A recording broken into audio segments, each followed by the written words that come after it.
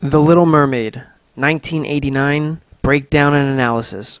The scene opens up with 3 seagulls, and then turns to the ocean and we see 4 dolphins. 3 plus 4 equals 7, and G is the 7th letter of the alphabet. This scene gives acknowledgement to the creator. Symbology, as above the seagulls, so below the dolphins. The bow of the boat pays homage to the mermaid. The rear of the boat has the face of an owl at the bottom and a crown at the top. On the top of that crown, kind of looks like a UFO. The prince and his dog are the depiction of the Fool Tarot card. The creators are insulting the viewers. Dialogue between characters disclose facts disguised as stories. Gives us an insight to who is in charge of the species of aquatic humanoids. The captain, Sir Grimsby, is likened to that of a skeptic that quickly dismisses talk of folklore. One of the sailors exclaims his statements are true while holding a red herring.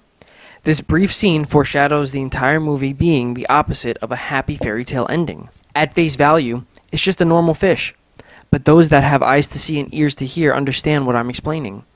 A red herring is a metaphor for intentionally misleading or distracting from the actual facts. After the red herring escapes to the ocean, we can see a few other examples of symbolism. The ocean flowers, Fibonacci sequence. Orange fish, orange is the color of control of the elite, which is why prison uniforms are orange. The jellyfish, representing being in flow, regeneration, intuition, and most importantly, immortality. The eye of the whale, or the all-seeing eye, those with the knowledge and control. Then, finally, we see mermen, mermaids, and merchildren swimming in groups, pods, or tribes. Very far beneath the ocean they reside in subterranean cities made of gold, showing us that this is a people with a permanent residence on the earth. According to folklore, mermaids are attracted to shiny things. Gold and silver, being lost on voyages, would be the easiest items for them to acquire. Gold is a great conductor of electricity, it never rusts, and it is one of the softer, more malleable metals. Note, a common theme in the architecture are pillars, spirals, and balls of light or orbs at the top.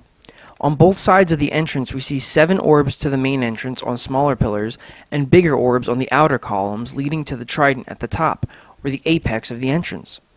Triton is the symbol of power. The merpeople gather in an amphitheater to hear a symphony performed. Some minor details. The top left is either an incomplete circle or the Ouroboros. The stage is in the shape of an eye, but it looks more like an oyster, with the conductor's podium where the pearl should be. Observe the color purple as royalty, or the highest level of enlightenment. The orange fish briefly enters the frame. Then, King Triton enters the theater. He is portrayed how we would portray God or Zeus.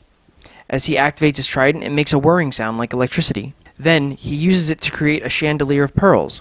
Even the people themselves wear the pearls. Sebastian is the embodiment of the masculine and feminine in the scene. As above red, so below blue. And we see it flip in real time. Once the orchestra begins the symphony, the mermaids come out of a scallop shell. This scene reminds me of the painting Birth of Venus, which embodies the birth of civilization, a new hope, and most importantly, a social and cultural shift, possibly referring to an age shift from Pisces to Aquarius.